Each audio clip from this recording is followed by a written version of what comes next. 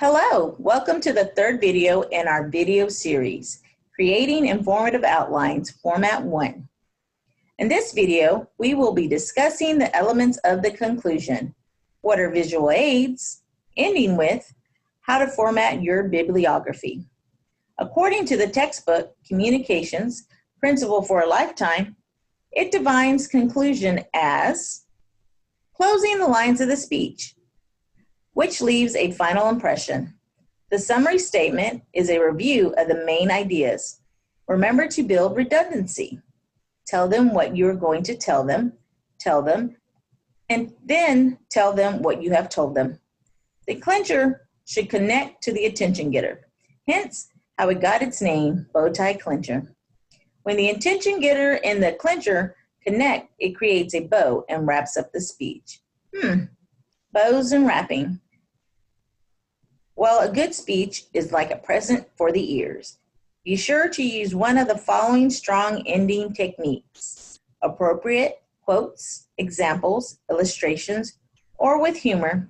It should be written out under Roman numeral 2. Now that we have gone over the elements of the conclusions, we will now be going over what a visual aid is. The visual aid is the presentational aid used during your speech. In the aforementioned textbook, it states, the term presentation aid refers to anything your audience can listen to or look at to help them understand your ideas, images, text, video, audio, objects, models, and people are some types of presentational aids. Be specific. Express plans or ideas. For instance, do not write PowerPoint.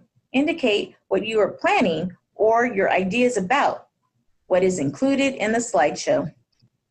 After covering the visual aid, it is now time to format the bibliography. The bibliography is where you cite the work you use for your research. Your instructor will tell you what format to use, be it MLA, Modern Language Association format, or APA, American Psychological Association format. Always put them in order alphabetically and by author. If the author is unavailable, then by title or document. Indentions and punctuation should be done according to format. Today we went over how to do a conclusion, visual aids, and the bibliography. Don't forget your bow tie clincher. It wraps up your speech in a neat bow.